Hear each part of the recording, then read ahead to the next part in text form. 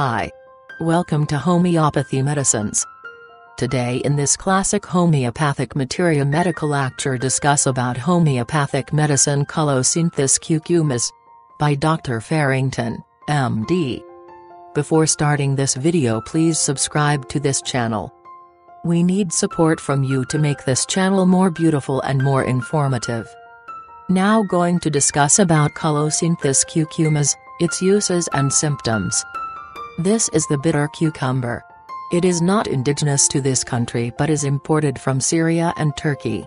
In shape, it is something like an orange or lemon with the rind dried. Its pulp is dry and membranous. Like the other members of this group, colocynth causes violent intestinal irritation with profuse watery evacuations. If a very large dose of the drug be taken, death may result from its action. Homeopathically, colocynth is a valuable drug, although in a limited but well-defined line. It is useful in neuralgia affecting the ganglionic and sensory nerves. In its neurotic symptoms it is closely allied to Dioscorea villosa. I will now give you briefly the symptoms of colocynth. You will find it useful for nervous phenomena which follow violent emotions, as anger and indignation. As a result of these emotional influences, the patient suffers from colic, vomiting and diarrhea. I have been wont to term this colic which colocynth cures, a nervous colic, because it is dependent on irritation of the nervous system rather than on any inflammatory condition. The drug may, however, be used in enteritis, metritis and frequently in dysentery. But its action is not to directly reduce the inflammatory condition, but indirectly by its action on the nervous system. In the bad effects of anger, colocynth is closely allied to chamomilla and staph isogrea and, more remotely, to causticum. It resembles chamomilla in the violence of its emotions. Both drugs may be used in children when violent emotions produce cramps and even bilious stools. Chamomilla differs from colocynth in the violence of its congestive symptoms, hot sweat on the head, etc. The characteristic chamomilla temperament also helps you to decide. Staph isogrea is sometimes to be substituted for colocynth in the effects of violent emotion in women and children when the violent abdominal cramps fail to yield to that remedy. The colicky pains of colocynth are very characteristic and are among the first symptoms of the materia medica which the student memorizes. They consist of griping pains in the abdomen forcing the patient to bend double for relief, with the hands pressed firmly against the abdomen. Sometimes, they may be attended with cramps in other localities than the abdomen. They may or may not be associated with stool. A movement of the bowels usually relieves the pains. A colic with the character of pain just described often occurs during the course of dysentery, in which disease colocynth is called for when the stools consist of blood and slime and shreds. The discharges are provoked at any attempt to eat or drink. Sometimes, the colicky pains continue after stool, but they usually lessen for a while at least. In this symptom, colocynth is exactly opposite to mercurius and similar to nux vomica. I must say here that coffee lessens the remedial action of colocynth in colic. You should compare aconite with colocynth in these abdominal pains.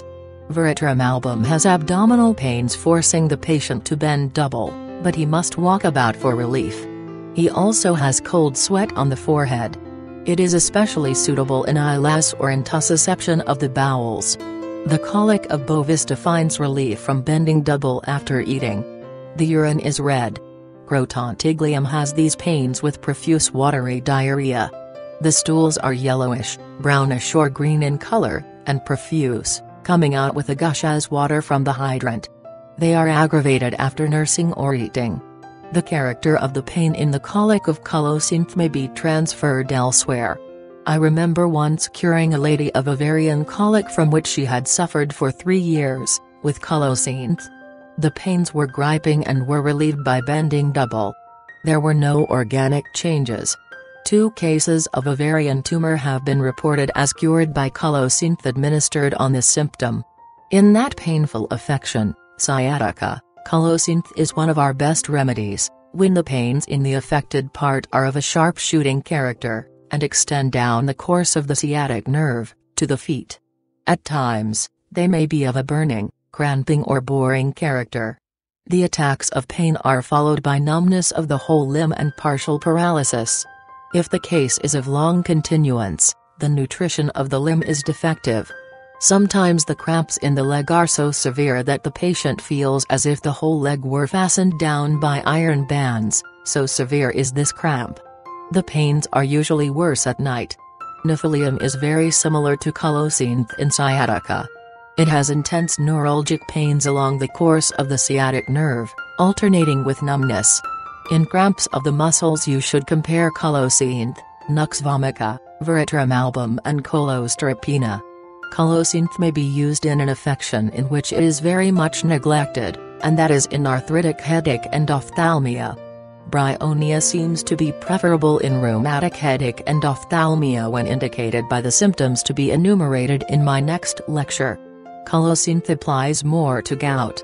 The pains, whether it be headache or ophthalmia, are the same, barring pain in the head or eyes, relieved by hard, firm pressure. In the case of the ophthalmia, there is a profuse flow of acrid tears. In rheumatism, Colocynthis may be useful especially for the stiffness of the joints following the acute disease. If, however, there are concretions in the joints, you should think of causticum and guaiacum. Thanks for watching this video.